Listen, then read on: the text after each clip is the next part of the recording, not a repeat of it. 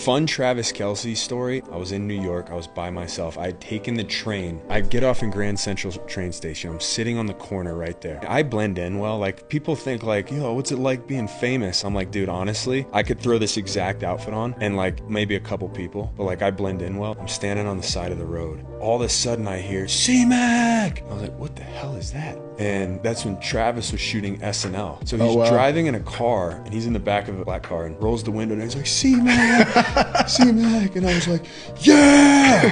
And that was it. Ever since then, I was like, that's the coolest guy ever. That's dope. Because y'all don't really know each other. I don't know him at all. Like, I didn't know, I know him zero. Like, I knew him zero.